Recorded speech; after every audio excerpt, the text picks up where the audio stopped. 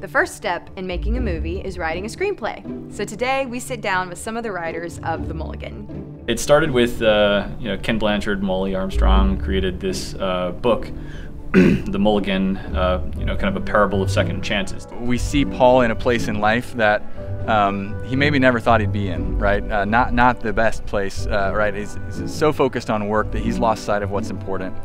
And he's there at the tournament with one agenda, which is to meet Chow Wang and make a business connection. We adapted it from the initial book, where it was really the old pro talking with Paul and really kind of taking him through this journey, and expanded on those characters.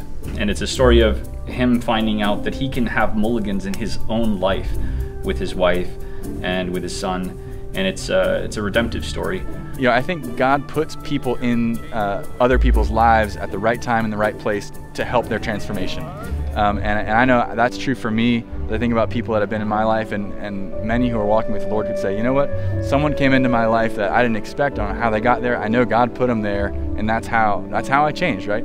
So Chow is one of those people that through happenstance or providence, right, he's there, and Paul's trying to get that business connection, but Chow is a man of faith that helps Paul come from a place of brokenness to a place of wholeness through building a new relationship that would be part of the next act of his life.